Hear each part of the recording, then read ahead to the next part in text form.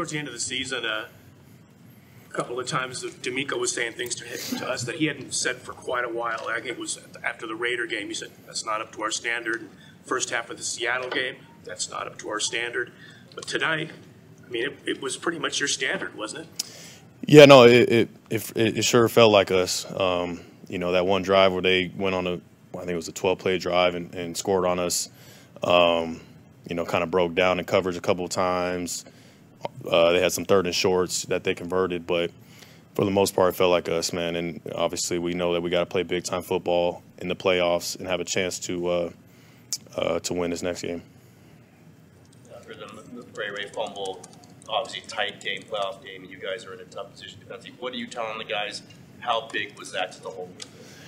Yeah, honestly, every time we go out there, there's not much that got to be said, regardless of where they spot the ball. You know we got to go out and we got to execute. We got to perform, right? It's playoff football. Things happen, and we got to find a way through it all and make them attempt a field goal. You know, and I think we stood up big time in that moment. Fred, when Pollard went out for them, knowing your scouting report, did you guys adjust anything differently, knowing that Zeke's not going to pop off the big gainers necessarily like how Pollard does? I wouldn't say we adjusted and specifically any type of way. You know, obviously he's an incredible football player, and we had a lot of respect for him going into this game, knowing how dynamic he was and how explosive of a player he was. You know, you never wish to see a guy limp off the field like that. But I think for their offense, it kind of changed things up, not having him back there. Eagles coming up, we obviously saw what they did yesterday. What's the challenge there? What's the mood about going into that game? The challenge is everything. I mean, just watching from afar, you know, they had a great game yesterday and really took care of business at home, and they got another home game. Obviously, two great football teams going against each other. We're going to have to watch the tape hard.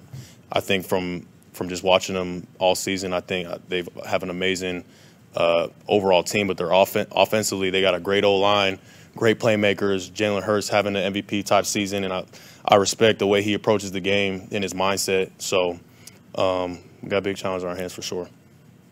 With this rivalry, a lot of back and forth kind of stuff this week. Anything special for you about handing that team another loss in the playoffs?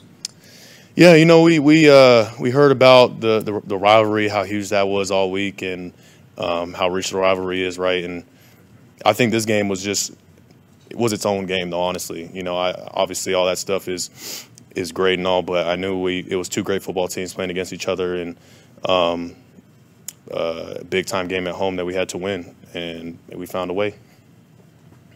Was there anything about that final Dallas formation that gave you guys pause? That was a weird look.